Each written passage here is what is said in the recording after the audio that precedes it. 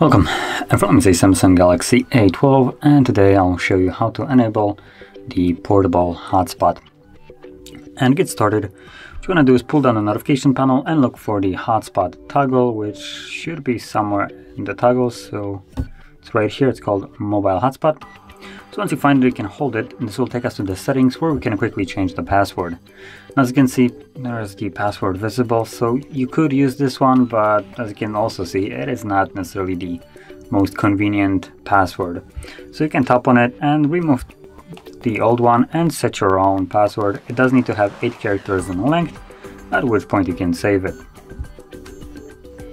So above that, you do have the Galaxy A12 5D82. That is going to be basically the name of the hotspot, which means that once you're looking in the Wi-Fi list, you're going to be looking for exactly this name.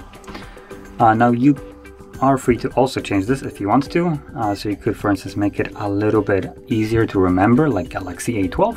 There you go. And that's about it. Once you change those settings, you can simply leave this, and all you need to do now is tap on the toggle to turn it on. So turn off Wi-Fi. To use mobile hotspot, Wi-Fi needs to be turned off. So yep, turn off. And now if we pull it down, you can see that it is enabled.